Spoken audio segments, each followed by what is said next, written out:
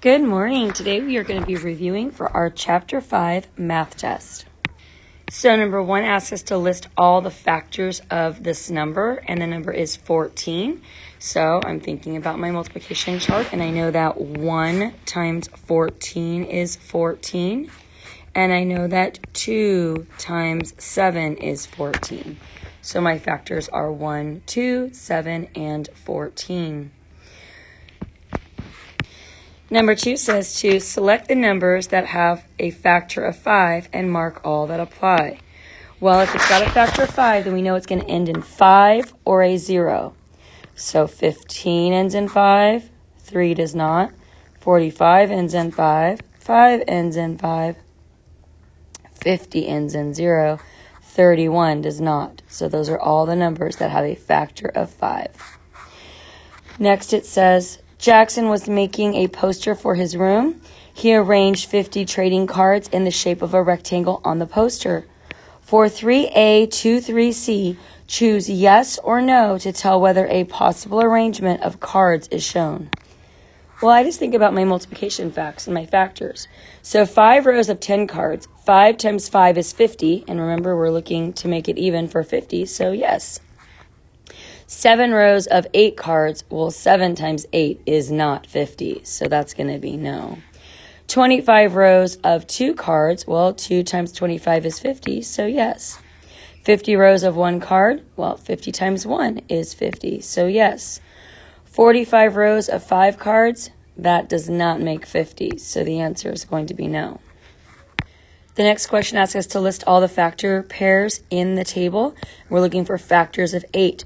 So I always start with 1 because it's easier. 1 times 48 equals 48. Then I know that it's divisible by 2 because it's even, so 2, and I know 2 times 24 is 48. And then I try 3. And 3 does go into it equally because 3 times 16 is 48. And I look at 4. 4 times 12 is 48. And 5 does not go into 48, but 6 does. And 6 times 8 is 48. 7 does not, 8 does not, and 9 does not. So my factors are this 1 and 48. 1, 48. The 2 and the 24. 2, 24, the 3 and the 16, the 4 and the 12, the 6 and the 8. Number 5 is to classify the numbers. Some numbers may belong in more than one box. So 54. We know it's not divisible by 5, so it can't go in there because it doesn't end in 5 and or 0. But it is divisible by 6 and 9. And it's also divisible by 2 and 6. Now 72. Actually, I'm just going to do this 5 and 9 one first. We know these are not going to be divisible by 5, so they cannot go in there. But 90 is divisible by both 5 and 9, so that's the only one that's going to be in there. 90 can also go into 6 and 9 because it's divisible by both. And 90 can, nope, that's it. That's all 90 can do. 72 can go into, it's divisible by 6 and 9. It is also divisible by 2 and 6. And then 84. 84 is not divisible by 6 and 9, but it is divisible by 2 and 6. And then finally, 96 is not divisible by 9 and 6, but it is divisible by 2 and 6. All right. And by divisible, I mean that 5 can go into 90 with no leftovers. 9 can go into 90 with no leftovers, right? All right, finally. James works in a flower shop. He will put 36 tulips in a vase for a wedding. He must use the same number of tulips in each vase. The number of tulips in each vase must be greater than 1 and less than 10. How many tulips can be in each vase? So he's got 36, and the number of tulips has to be greater than 1, but less than 10.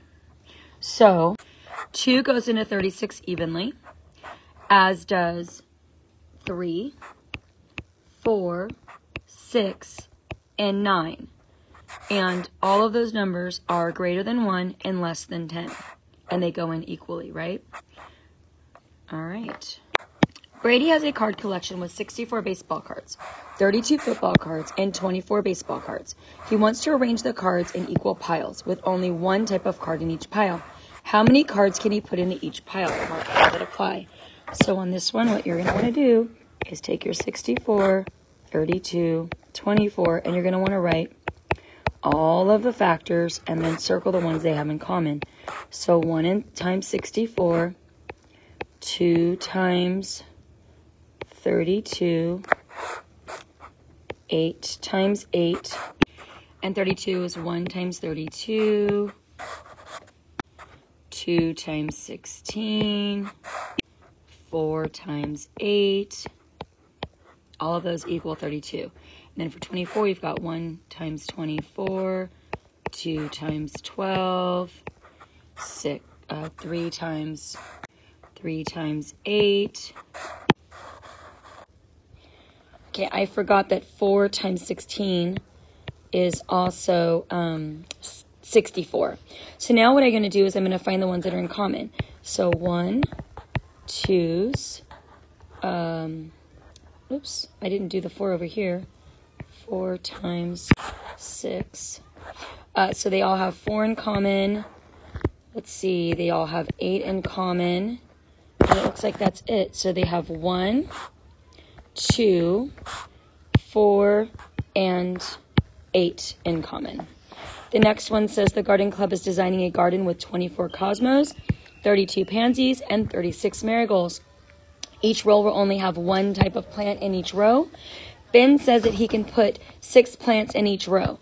He lists the common factors of 24, 32, and 36 below to support his reasoning. Is he correct? Explain your answer. If his reasoning is incorrect, explain how he should have found the answer. So no, he is not correct. He lists the factors for 32 and 36, but they're not right. 6 and 9 are not factors of 32. So 6 and 9 are not factors of 32, but 8 is. And 8 is not a factor of 36, but 9 is.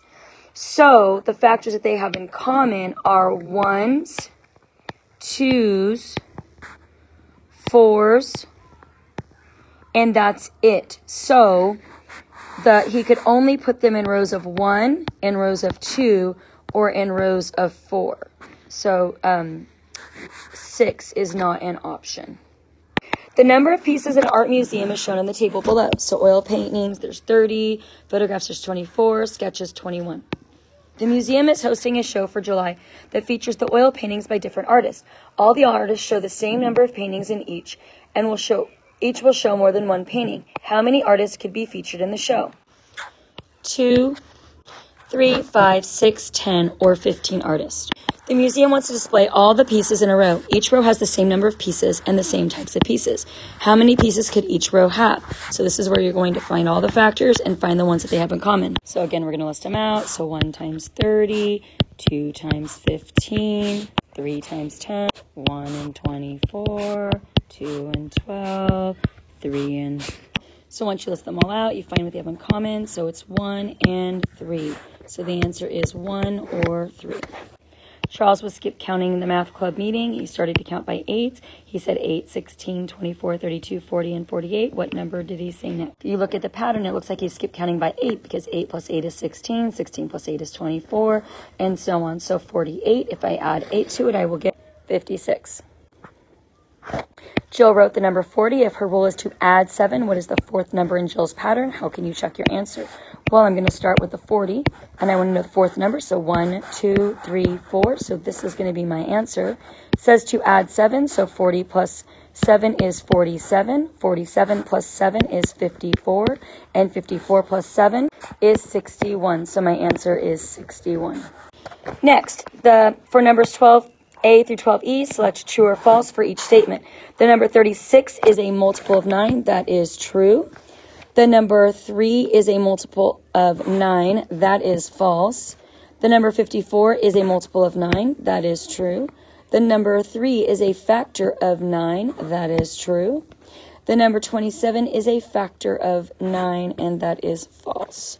What multiple of 7 is also a factor of 7? That would be 7. Manny makes dinner using 1 box of pasta, 1 jar of sauce.